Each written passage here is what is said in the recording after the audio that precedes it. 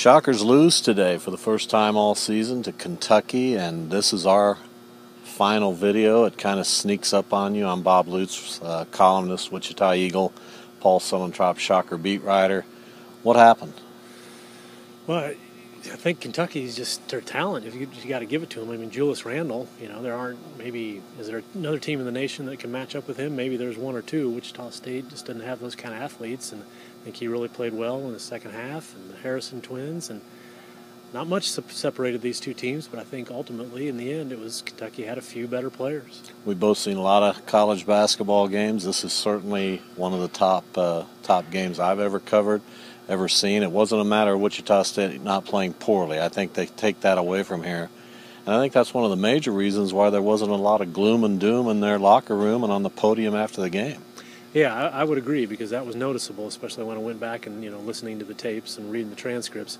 They were not, I'm sure they're devastated. They're not as devastated as maybe they would have been losing in a different manner. Wichita State really played well, and I think they played against a team that is, they just had the bad fortune to go against a team that's really figuring things out here in March.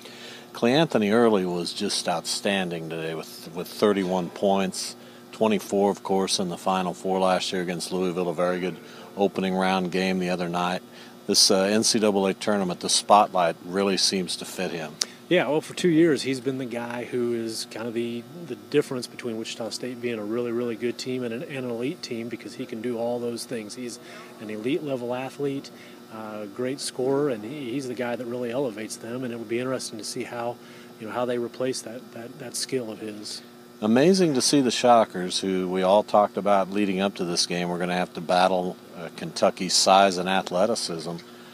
I thought they battled it about as well as they could, about as well as you can battle that with Kentucky.